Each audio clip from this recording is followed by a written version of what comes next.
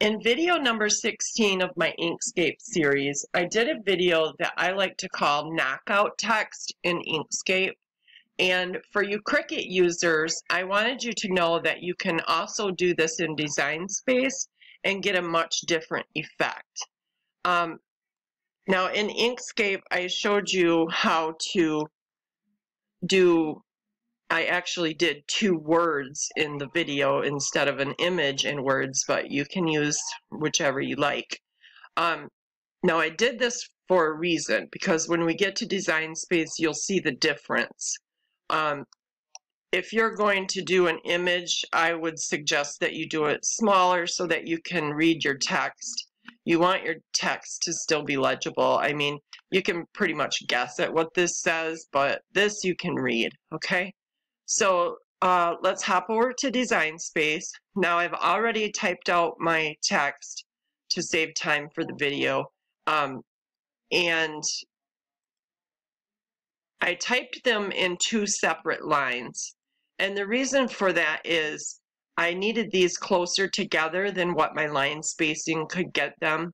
I also shrunk my letter spacing so that my letters are almost touching. And then I put these together. This is the Impact font. And I went to align, and center horizontally. And then I'm going to go to my layers panel and I'm going to weld those. And then once those are welded, I'm going to take my image and I'm going to place that on top. I need to go to Arrange, move to Front. And I'm going to shrink that down.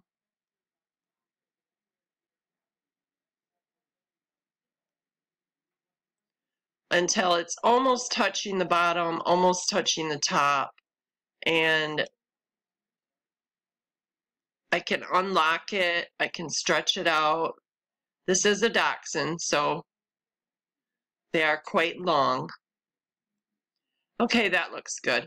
So now I'm going to select both of those. You should only have 2 images in your layers panel.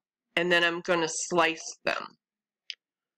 Now, once you slice them, you're going to end up with 3 separate pieces. The color of your text, you're going to grab that one and delete it. And then you're going to have black lettering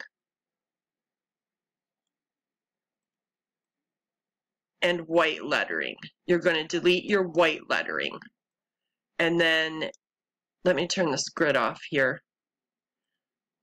You can align these back together. You don't have to get them perfect, but now this is a much different effect. You can still read all the letters if you get them lined up correctly. But once you hit go, they're going to be on 2 separate mats anyway. You're going to have your dachshund here, and then you're going to have your text here. So then you can hit go, you can cut those out, and that's just another way to do what I like to call knockout text.